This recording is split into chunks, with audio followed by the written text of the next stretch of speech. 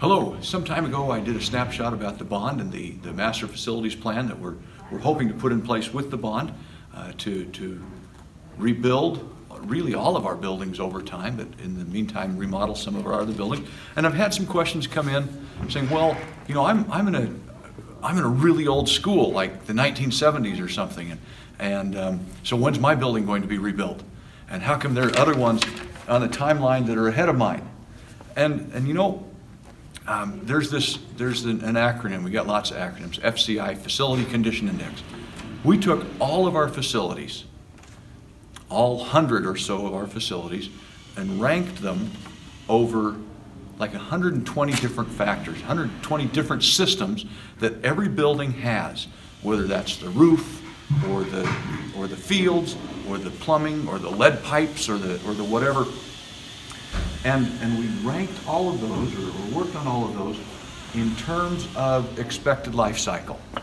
Now, we've been working on all of our buildings for as long as we've had them, and so different things have different expected life cycles as we put them in. This building here, for example, is frankly one of the oldest buildings in the district, but we've recently done some work in the office, and so the office is upgraded.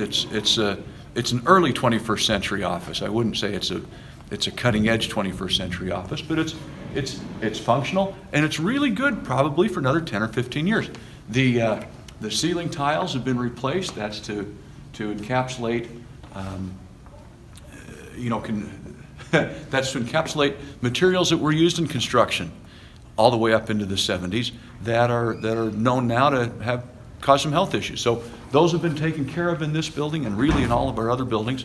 Another piece that factors into this is buildings age differently. And it's not just the building, it's sometimes the part of the valley that it's built on. And so if the foundation, the ground underneath the building is perhaps softer, you know, dirt rather than rock in other parts of the valley, then there may be foundation issues or other things. So buildings age differently than others depending on when they were built and where they were built. But the idea is, over this Facility Condition Index score, the buildings and all of the systems that have reached the maximum and more in some cases of their expected life cycles, we're going to work with those first. The highest, or lowest rather, well, the highest life cycle expectancy buildings first, and those will be replaced first. And those that are in better shape, even though they may be older or younger, we'll get to them later. So phase one, and you've all seen, I hope you've all seen this, phase one takes our most difficult, troubled buildings that have exceeded in those 120 systems their life cycles. They'll be replaced first. Now, people say, well, what if the bond doesn't pass?